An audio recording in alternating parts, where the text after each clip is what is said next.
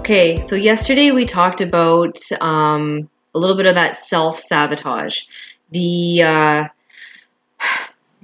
letting yourself become shut down in a way that you don't ride when you're given the opportunity because you're worried about something.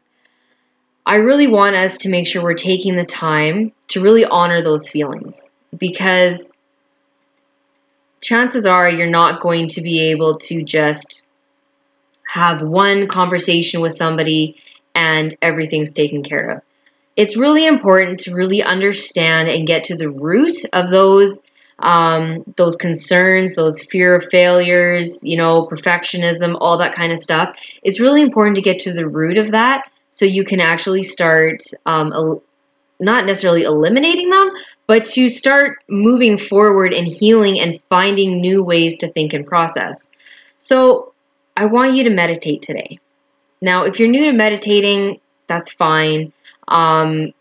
It's something that is, I guess, just a good practice. It is easy to do, but it's hard to do it well. And you might find yourself getting distracted, but I want you to give it a try anyway.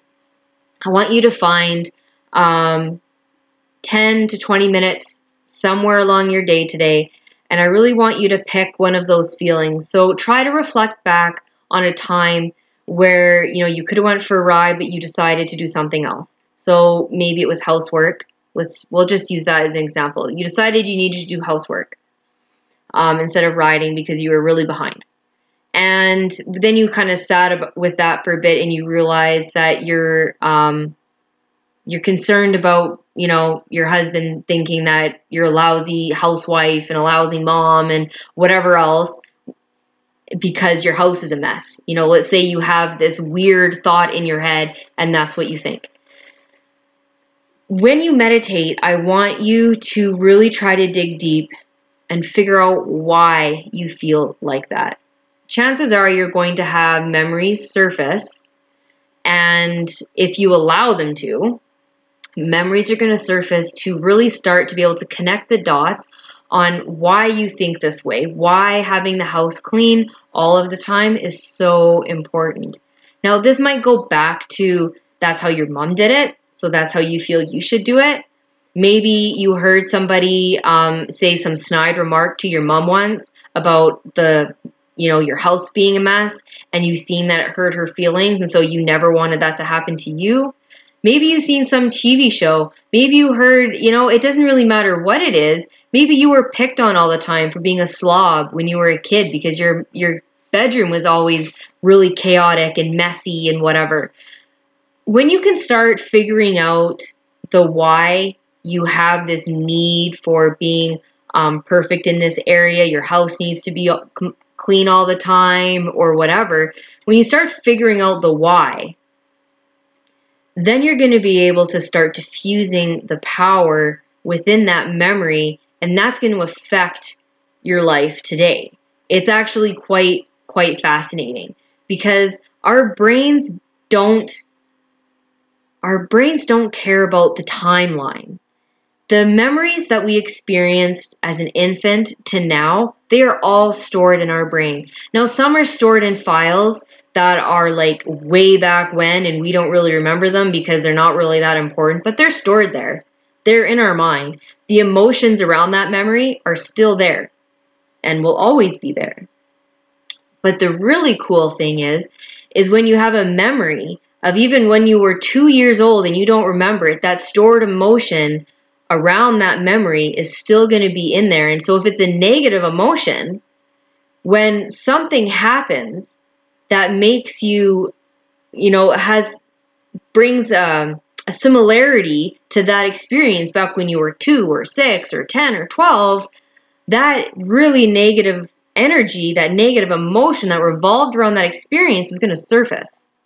And it's going to affect you right now. And so when you can start going back and identifying those core moments that started you down this path to, my house needs to be perfect before I am worthy of going for a ride, then you can start sending love to those core moments and being like, I was 6. I was doing the best that I knew how in that moment, where I deserved compassion there. I deserved empathy there.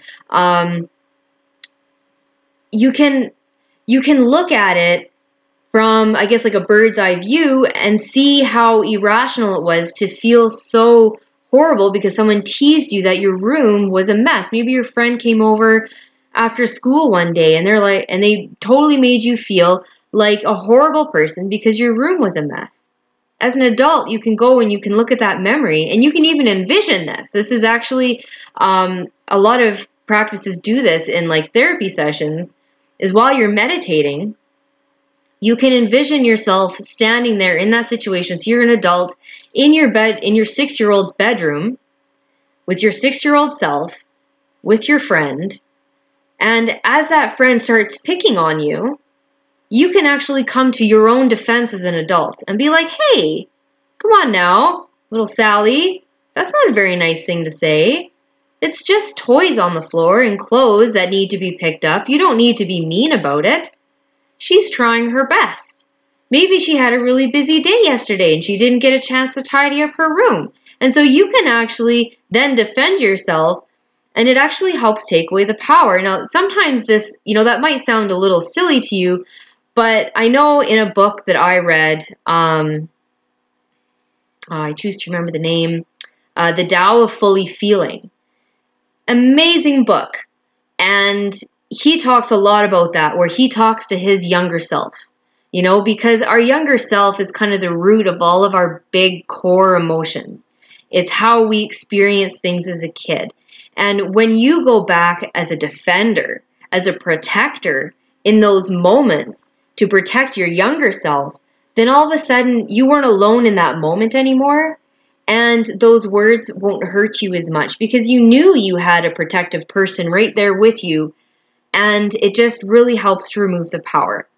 So take some time while you're meditating. See if you can find some of those core memories that are maybe affecting you to this day, and start to send yourself, like your protective self, to those memories and defend yourself.